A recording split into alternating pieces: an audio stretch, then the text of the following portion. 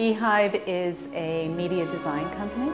We do film titles, broadcast promotion, and experiential media events. We've never dealt with anything of this scale, either in terms of story or length, over 2 hours of original content. For us, that was really challenging and an amazing experience. We've been going in and out of scenes for 9 months now. One of the exciting things about the opera is how Michael Counts is really going in and out of abstraction. He thinks very filmically, as like a movie director would sometimes, with camera moves, and other times he thinks very much like a painter. Really the crux of the creative started with my first meeting with Michael. He started talking about not approaching it with a conventional sense of reality or religiosity, but spirituality. And that led me to thinking about light. You know, light is the essence of the spirit. These are some of the original images that I pulled, photographs of water and the sea, and also images of skies. And we look to these not just for the structure and the light, but also for mood and color. These are images from the Hubble telescope.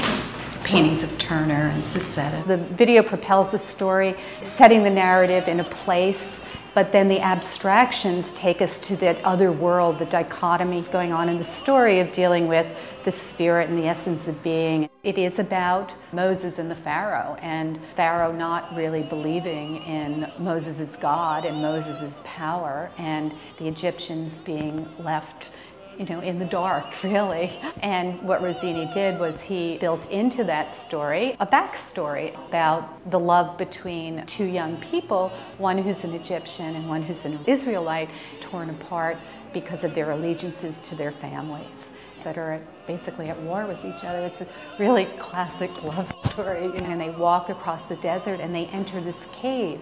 We really try to place the actors in the scene, and then we try to move the camera around the actors and show the scene around them as they're walking, as they're moving through stage. The landscapes have a bit of a painterly quality to them, and this was really important because the story itself is so poetic on a certain level that we felt that the landscape shouldn't feel photoreal.